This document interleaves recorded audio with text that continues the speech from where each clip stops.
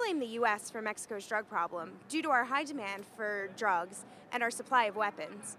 Others believe that Mexico is solely at fault. Who do you blame? Um, I mean, there's problems on both sides, so I don't think, they have to just get together at the table and sort things out. Obviously, in any situation, no one's solely at fault, but yes, I think U.S. demand for drugs drives the whole drug industry. It's not the US government's fault, it's also the population's attitude should change towards the drugs.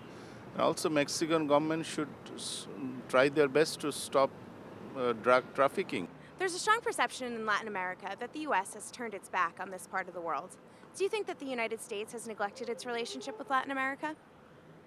Yeah, to some degree, I think that's probably true. We didn't put the resources or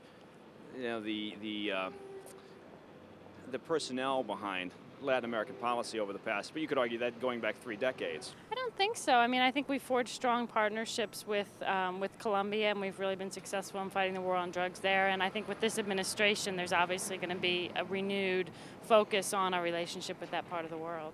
I think they've spent a lot more time in other parts of the world, and I think President Obama rightly is now starting to focus much more on the people who are very close to us in the Western Hemisphere, and I think that's a positive move.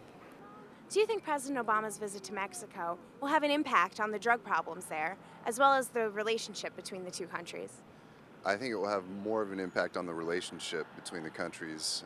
As far as the drug problem goes, I'm not sure that a state visit from our president is going to resolve the issue. I hope so. I think first and foremost, symbolically, I think the visit is key, but I really hope that there's some commitment behind it as well. Absolutely not. Him visiting Mexico isn't going to stop people from using drugs in the U.S. or from people supplying drugs from other parts of the world.